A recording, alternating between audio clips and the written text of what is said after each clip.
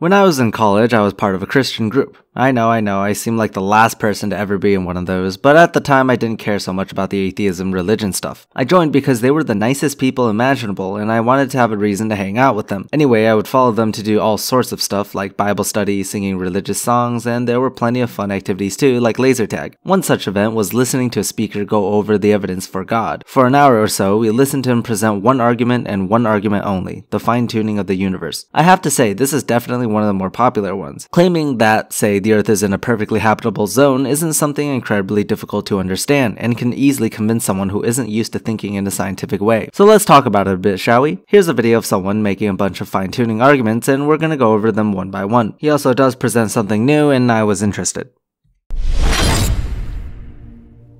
The moon is 400 times closer to Earth than the sun, and the sun is 400 times larger than the moon. What does this mean? Interesting question. What does it mean? Could it just be perhaps the work of Zeus himself?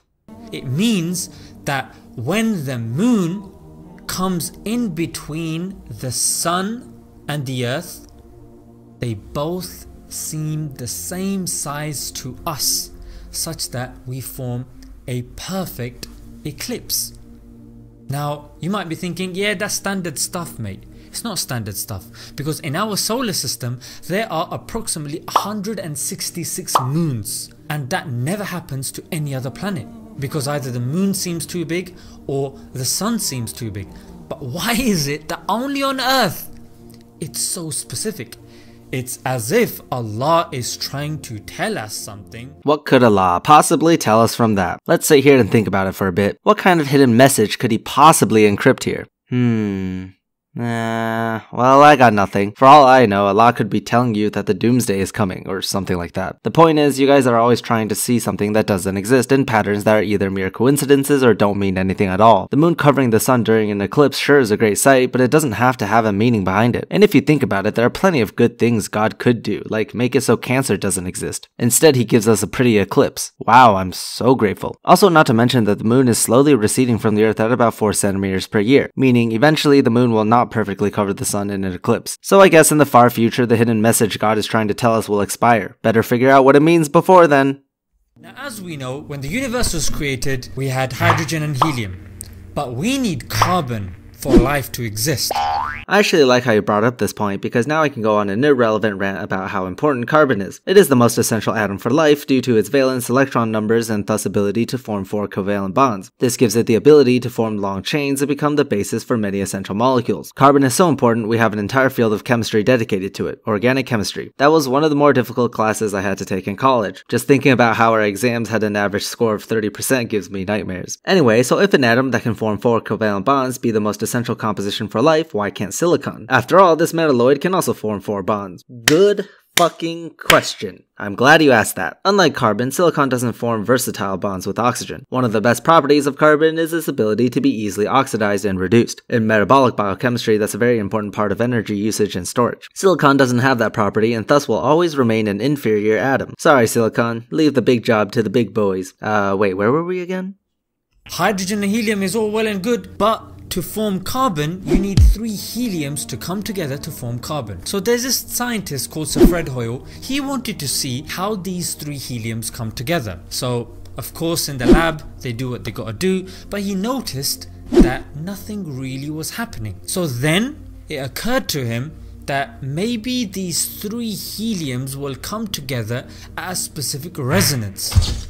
In other words, there has to be a specific nuclear ground state energy. Okay, I don't think Sir Fred Hoyle actually tried to make carbon in his lab with helium. He just made a calculated prediction that the excited nuclear state of carbon-12 had to be at 7.7 mega electron volts, and precisely at 7.7. I don't know why you said the nuclear ground state energy, because Hoyle was talking about the excited nuclear state, but whatever, minor details.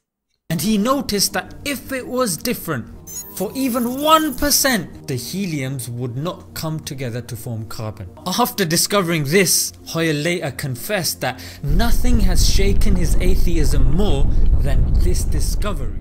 Yes, it's true that this calculation of his did play a role in making Hoyle more religious, but whether or not it convinced him is irrelevant to if this is actual evidence for a creator. Now, the predicted state in which carbon-12 had to be in was called the Hoyle State, named after the man himself. Later on, scientists were actually able to test it, and yes, apparently the Hoyle State exists, and it was mapped out quite clearly to look like a bent arm. Don't ask me for the details, I'm not a physicist. Anyway, it turns out that his calculations weren't as correct as he thought they were. Yes, the state exists, but it wasn't nearly as precise as Hoyle thought it would be. In fact, there was quite a range above and below 7.7 mega electron volts, which also varied depending on if other parameters were changed. The idea of the original argument is that the Hoyle state was so precise that it doesn't account for the vast number of carbon atoms that we see today. But apparently, the range can go past even 0.2 difference in the Hoyle state, and the amount of carbon in the universe would still be accounted for. This is credited to other scientists who tested it after the claim was made. Admittedly, I don't understand it all myself, but it's simply dishonest to announce that this is what science is when only one scientist has made the claim. It's important to look at all the scientific research in it and the scientific consensus before presenting something like this as fact.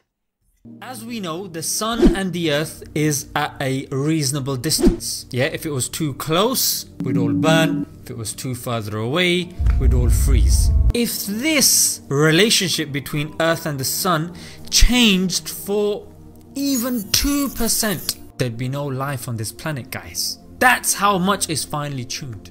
Well, the distance the planet has to be from the star for life to exist really measures if liquid water would exist or not. This is called the Goldilocks zone, given the proper atmospheric pressure that is. So in that sense, the range of the zone would differ depending on the atmosphere. There have been many estimates to the range of the Goldilocks zone, but it generally floats around 0.1 to 0.3 astronomical units for the inner edge, and 0.3 to 3 for the outer edge. Astronomical units is the distance between the Earth and the Sun, so we can use these as percentages. It can be about 10 to 30%. What was the number you claimed again? Right, 2%. Doesn't seem like you're right here. Plus, there are so many other planets in other solar systems that fall within the Goldilocks zone for their respective stars. Don't think that we're special in any way, shape, or form.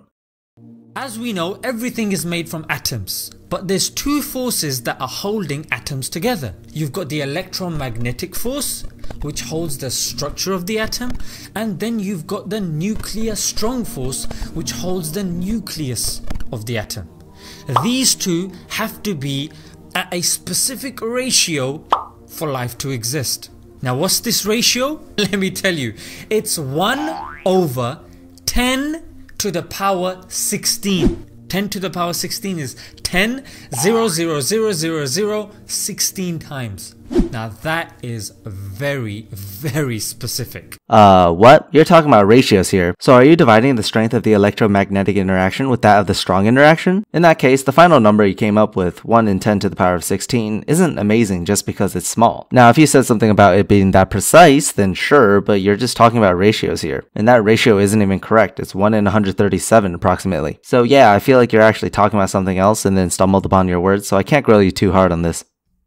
At the dawn of the Big Bang, there was something called dark energy which is pushing our universe out there. Now this is so finely tuned that if this force was too much, the universe would have exploded and nothing would have formed. If it was too less, it would have collapsed upon itself, and again, nothing would have formed. Now how much is this force? Well, let me tell you, mate. It's 1 over 10 to the power 120. That is very, very specific. You know, it's difficult to interpret what you're saying when you're being so vague, not telling us exactly what the 10 in 120 is and what it refers to. So naturally I went on the internet for clues. The results I tend to encounter are ones talking about the cosmological constant problem, saying how the difference between a theorized energy and observed energy is that of the order of 10 to the power of 120, which became so famous it was coined the worst theoretical prediction in the history of physics. Solutions for this problem were proposed, and the anthropic principle was one of them, which I'm not a huge fan of myself, but I somehow doubt you were talking about that, so what could it be then? Apparently, two arguments of fine-tuning were presented here. One, the density parameter, which would affect the force of gravity and the force of dark energy. Two, the cosmological constant itself, which is the ratio between the density of dark energy to that of the universe. And it does appear that these values have to be relatively specific for stars and planets to form, but this just appeals to an overall grand fallacy that creationists use and is against the scientific method. An idea is only proven to be true once there is reasonable elimination of all other possible explanations. For example, in a universe so big or with the possibility of multiverses, some parts of it are bound to be suitable for life. And it's only when an observer emerges, no matter how low the chances, can the observer then question what makes it possible for it to be there. These other possibilities must be eliminated, or that there has to be sufficient evidence that an intelligent designer is the one and only explanation. Can we then say that potentially there is a designer? This is an important part of the thinking process when it comes to the scientific method, and once you apply it, would invalidate really any fine-tuning arguments you present for God. So the fine-tuning argument, guys, it's such a solid proof for the existence of a designer that atheists go to great lengths to disprove these minute probabilities. In fact, the best thing they've come up with is the multiverse theory, which what they've said is there's an infinite amount of universes out there, so the chance of a universe or a solar system or a planet like ours forming is actually probable. But guys, there's no proof for the multiverse theory. It's just a hypothesis at this moment in time. Yes, there isn't proof of the multiverse theory, but it has been suggested mathematically. Even so, the fact that the multiverse theory exists would automatically give less credit to the intelligent designer hypothesis. Ideas hold weight when they are more probable or when all other options have been eliminated. So the fact that the multiverse theory exists would put a dent in the idea of an intelligent designer. That's the way of the scientific method. Anyway, that's my time. Thank you for sitting through to the end of this video. I know it can get kind of boring. Shoutouts to my top patrons, Fireshark, Shircon, and Elliot. Without you and all my other patrons, my work here wouldn't be possible. Thank you.